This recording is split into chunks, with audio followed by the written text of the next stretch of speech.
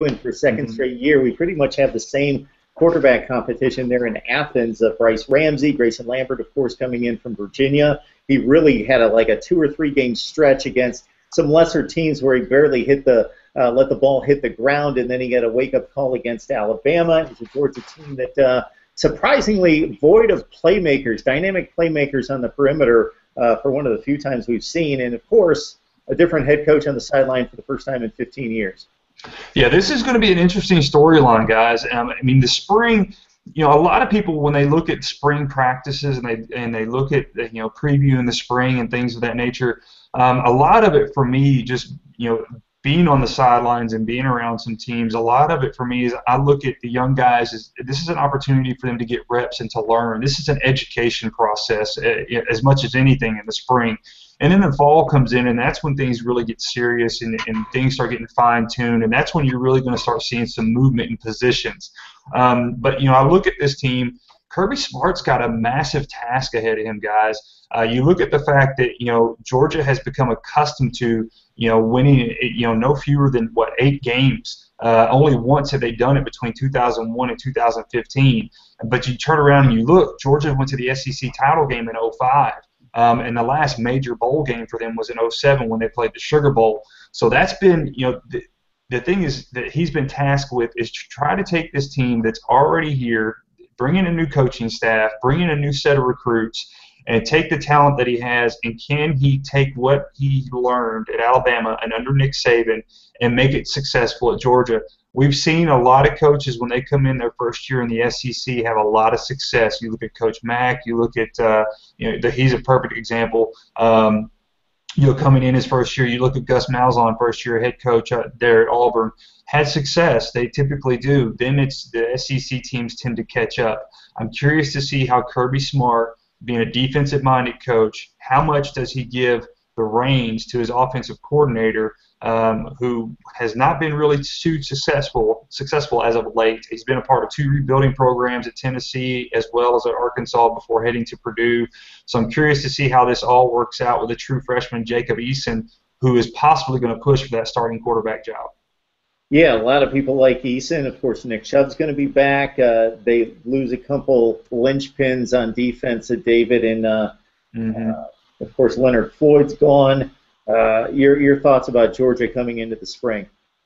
Well, I think the big thing coming in with Kirby Smart is it going to be a change of culture there? Even though Georgia was winning, around the conference and around the nation, Georgia was still kind of seen as a soft team. They were never that big dominant team under Richt, and then he brought in Jeremy Pruitt to help toughen that team up, and that still didn't really happen. The defense was good, but there was always those games where they would let teams just run all over the field on them. So that was this change of culture with Kirby Smart coming in. I think that's going to be priority number 1.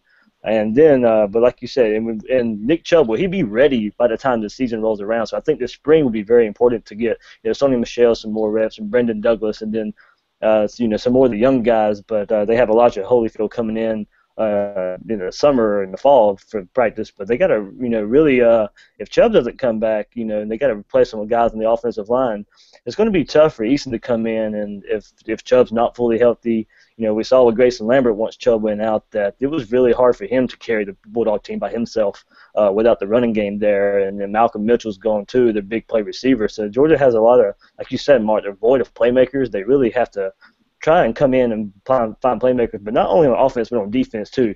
You mentioned they missed now Jordan Jenkins, Leonard Floyd, Jake Gaines. Those guys, there were some big-time playmakers for the Georgia defense, and now, but they have the right guy coming in with Kirby Smart and his background. So, he's got the pedigree, but can he get the job done?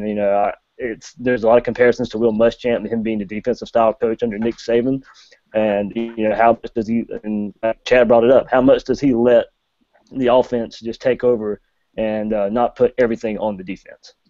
Mike, still tons of talent in the secondary. Georgia, possibly one of the best secondaries in the country, coming back, and with the guys moving out of the NFL.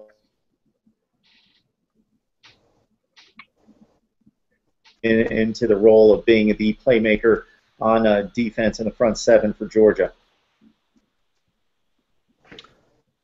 I'm sorry, Mark. Can you say that last sentence I'm again? just setting you up with Georgia here, whether you want to take it offense or defense. Yeah.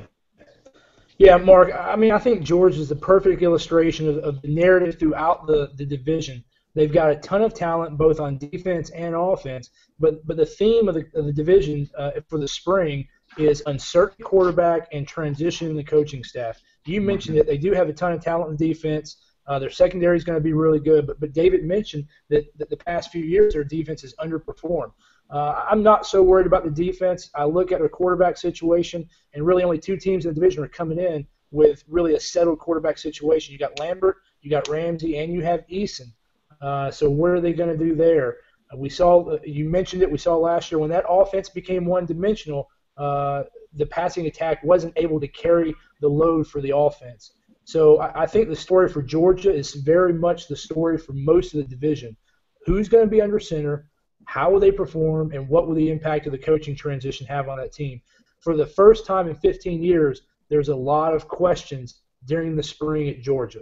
Those fans have gotten used to a steady repetition. You know, it was a kind of the tongue-in-cheek joke, all right, another 8, 9, 10, another 9 or 10 win season, no championship. But this year, they really don't know what to expect. A lot of question marks in Athens, and that fan base, I don't think, is used to that after a generation of certainty.